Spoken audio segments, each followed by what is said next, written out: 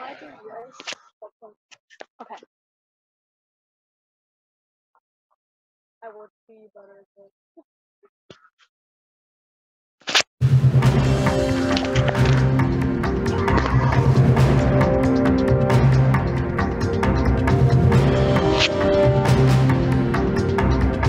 And what will you say?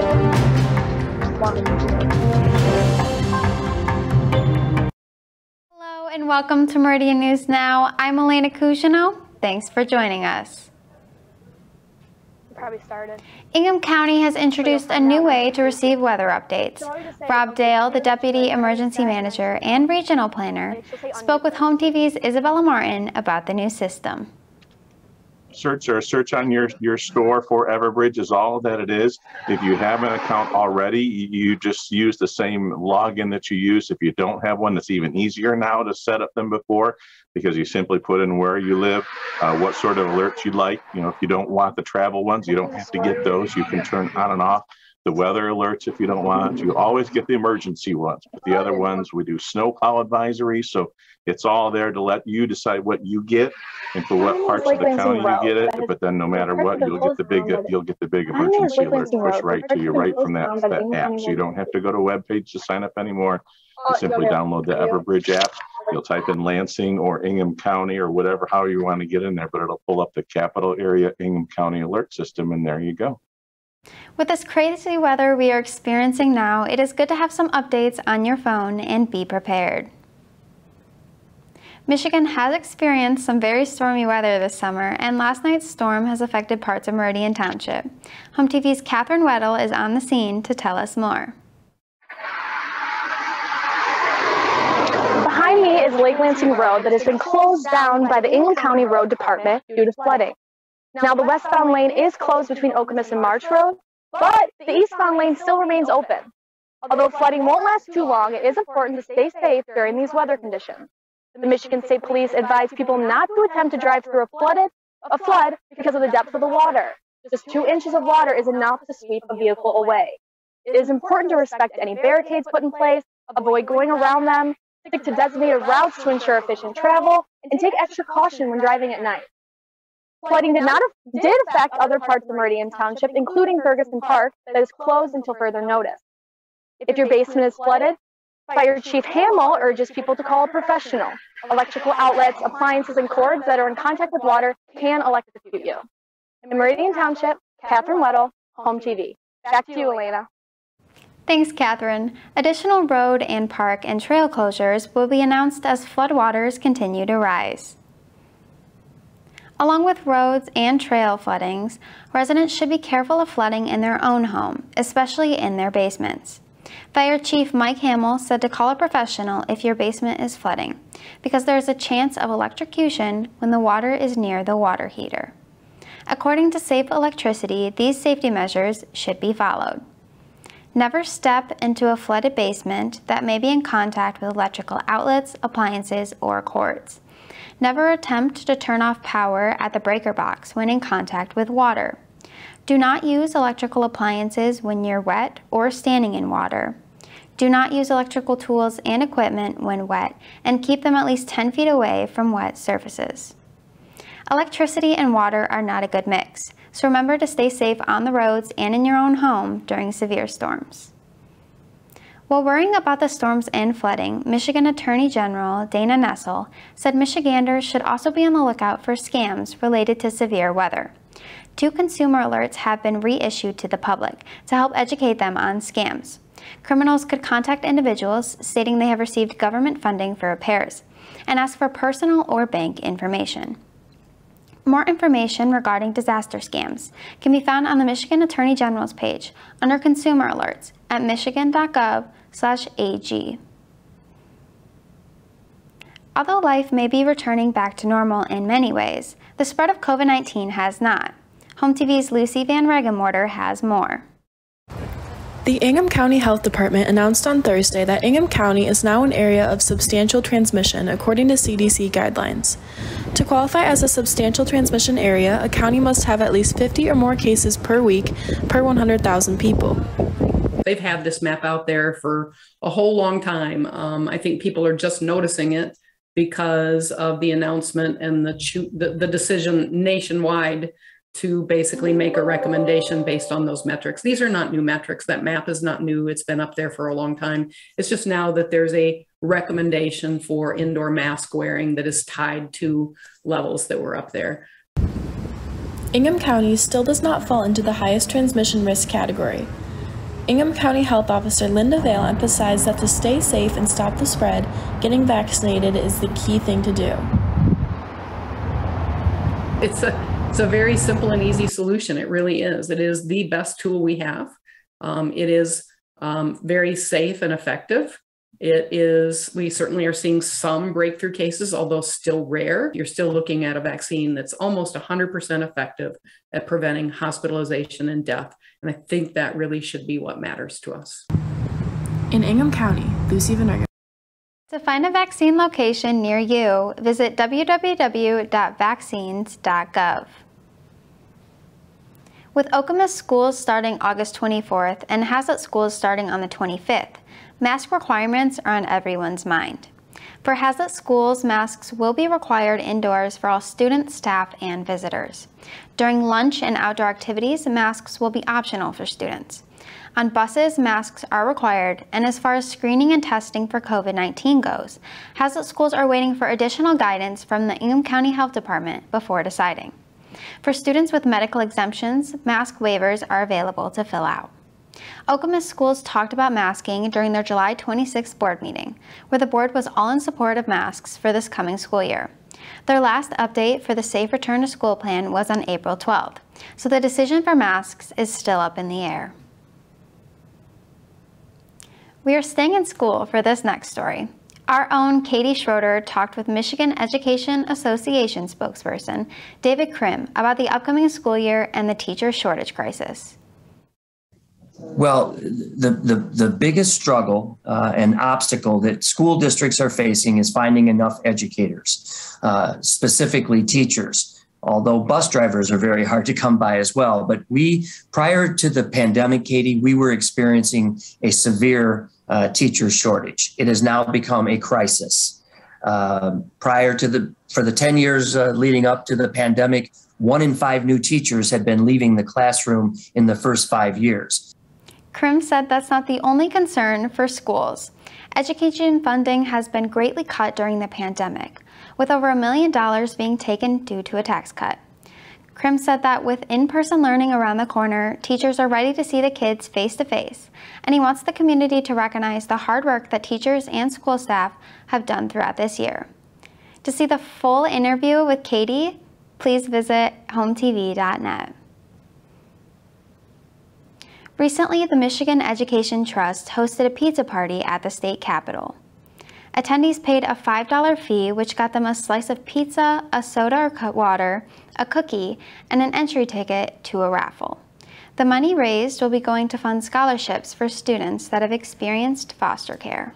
I think it's really important because youth who have experienced foster care, a lot of times they want to be able to continue on with their education, but they don't necessarily have the means to do so. So these scholarships can be used for tuition, room and board, really any expense that they need to attend college.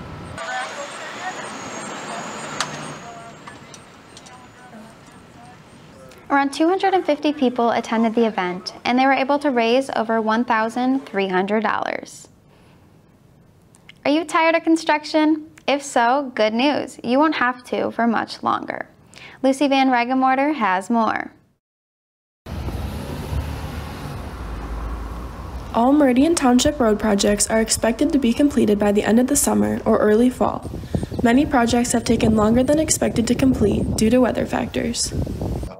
Appreciate everyone's patience, but that's unfortunately with all the rain we had. You know, if you get an hour of rain, it basically we lose a whole day worth of work, depending on whether we're pouring concrete or what we're doing on the paving portion. So the remaining roads that require milling will be milled this week, and base paving will be added to the roads that have been milled already. Restoration on the earlier Crush and Shake Street projects will also begin this week, which includes restoring lawns and finishing up driveway impacts for residents. All we ask is for some grace from our residents, and come this fall when everyone has brand new roads, it'll all be worth it. In Meridian Township, Lucy Van Argenmorter. For information and updates on road projects, visit www.meridian.mi.us. Last week, the environmental coordinator of Meridian Township, Leroy Harvey, gathered alongside 2 gardeners from the Bircham retirement community at the Park Lake Roundabout in order to place some rocks painted by the volunteers at the retirement home. The painted rocks serve as ground markers for the gardeners to assist in the removal of harmful weeds and plants growing during the spring season, as well as improving the aesthetic look of the roundabout. This roundabout was built as a demonstration of ecological restoration and neighborhood beautification. It features native plants, recycled materials, and water-conserving features that help with flood control and the health of the ecosystem. This is kind of a demonstration garden. It's a pollinator-friendly habitat. We've had a lot of different businesses and organizations assist with establishing this site. And we hope to see a lot more. There's dozens of them around the township. This one's particularly visible, and we do need volunteers to help with weeding occasionally. But we really would like to help people just start their own rain garden or their own pollinator habitat in their own backyard or front yard. So it's something everyone can do. It's just a way to diversify the landscape a little bit. The rain absorbs and purifies the rain and stormwater, demonstrating a type of green infrastructure, which improves water quality and reduces flooding in the Red Cedar River, while greatly improving traffic flow and safety. The Park Lake Roundabout is one of many sites around Meridian Township that are maintained by volunteers learning about the environment. The Village of Okemos project in downtown Okemos finished demolition earlier this year, but now many residents are left wondering what is the next step. Neighborhood and Economic Development Director Amber Clark has more. So since the second amendment for the MUPUD was received at the township in June by the development team, the Community Development Director Tim Schmidt has given a partial approval for this site. That means that this is Block B, and Block A will still require buildings on Hamilton Road, where we're standing right now, to wrap around on Okemos Road. Those are required conditions of the approved MUPUD.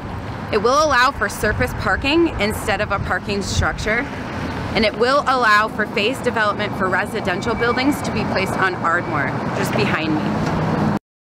To see our full interview with Amber, head over to the Meridian Township YouTube page.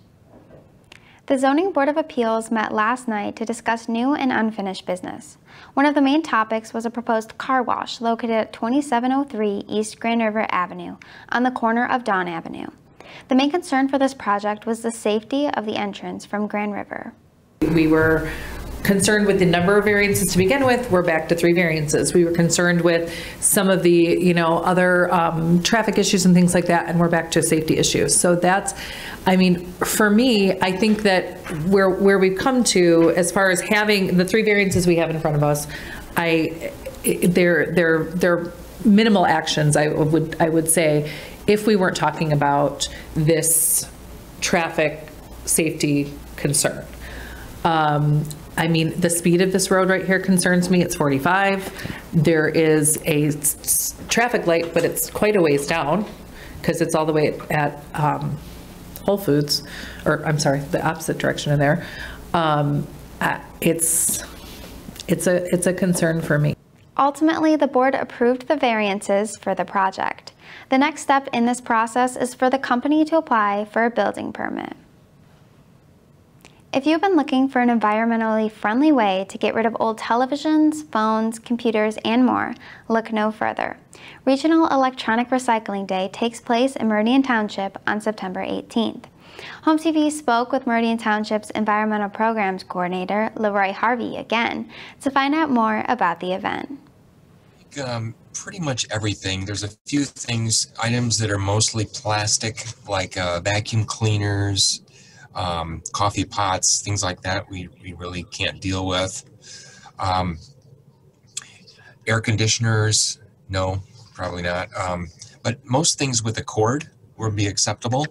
We're not taking any batteries, and we're not taking any lighting or smoke detectors, but things like TVs, monitors, computers, printers, cables, phones, stereo systems, VCRs, typewriters, all kinds of electronic equipment. Okay. Regional Electronic Recycling Day will take place from 9 a.m. to 2 p.m. at Chippewa Middle School. August 3rd was National Night Out. 23 neighborhood events spread across the Meridian and Williamston townships celebrated the community and invited the police and firefighters out for a night of food and fun. National Night Out is held annually on every first Tuesday of August. This was Officer Taya Catherwood's first National Night Out.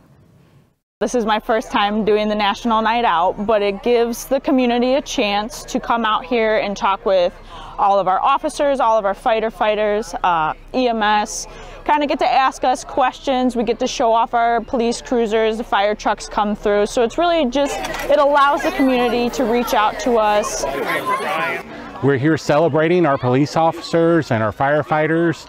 We've invited them out. Obviously, we have a big tent set up for our residents to let them come out and enjoy.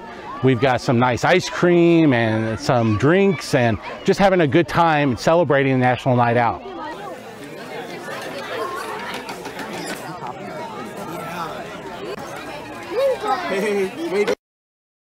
To set sail because our last story is about the Lansing Sailing Club.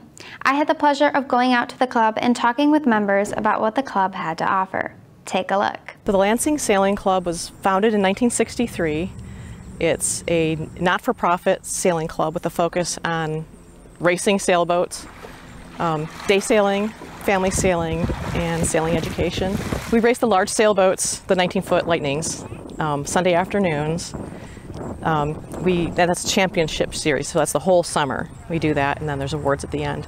On Wednesday nights, we race the Lasers, which is an Olympic single-handed sailing boat. So that's one person per boat, and Sunfish. We're kind of an unknown entity around the community, and it's sort of for a sailor, somebody who likes the water, it's kind of a gem right in your own town here. In order to use the Lansing Sailing Club's facilities, a membership must be purchased. The associate membership includes the use of the club's boats and kayaks for sailing, crewing, and enjoying time on the water. The full membership is for boat owners who wish to bring their boats onto Lake Lansing for racing or just enjoying the water. Although a membership must be purchased, some club members said it's like you're joining a large sailing family. It's just a great place for people to come and hang out, and it's a very kid-friendly zone. People are really accepting of kids, and you don't even have to sail. You can just come and kayak or paddleboard. It brings everybody together. It's just a place for everybody just to hang out, do a cookout, or just like hang out with the family by the lake. It's just a big family club. In Hazlitt, Elena Cugino, HOMTV. The Lansing Sailing Club is located at 6039 East Lake Drive in Hazlitt. That's all for today's episode of Meridian News Now. Remember, you can stay up to date with Township News by following us on Facebook, Twitter, and of course, HOMTV.net. I'm Elena Cugino. Thanks for watching and have a great day.